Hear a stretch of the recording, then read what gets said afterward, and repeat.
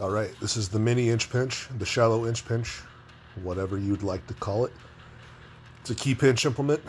I'll show you how we will grip it. You want your thumb and index finger to be pinching it like a key. Logical, right?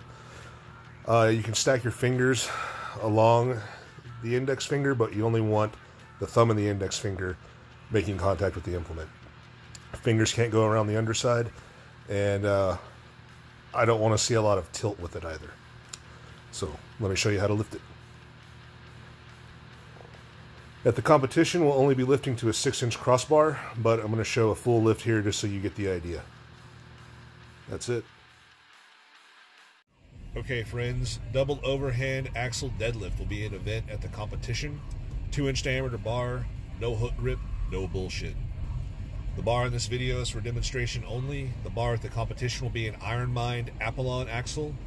It's pretty grippy. I'm expecting big numbers out of everybody, so you better bring it. Here are some examples of lifts that will be given a down call. You can lift conventional, or if you want to be a little bitch, you can lift sumo. Nah, I'm just kidding, I don't care. Here are some examples of what will not be given a down call.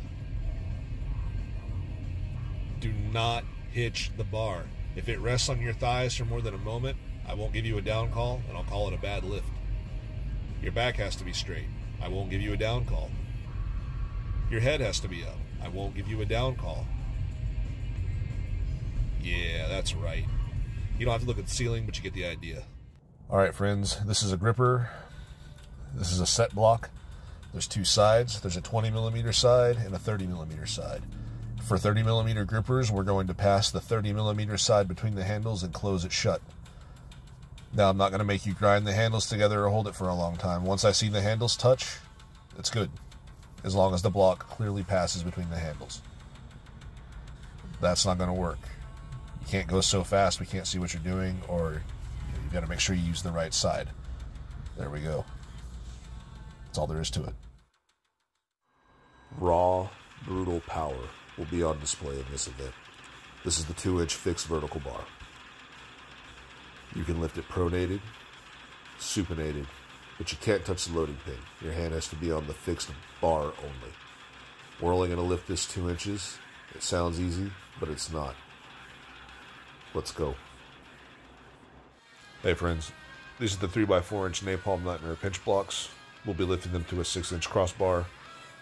They're very similar to a 3x4-inch Saxon bar, but I only wanted one lift to lock out in this competition, and that's the axle bar. You could also say I have some unfinished business with these, but hey, it's my competition. I do what I want.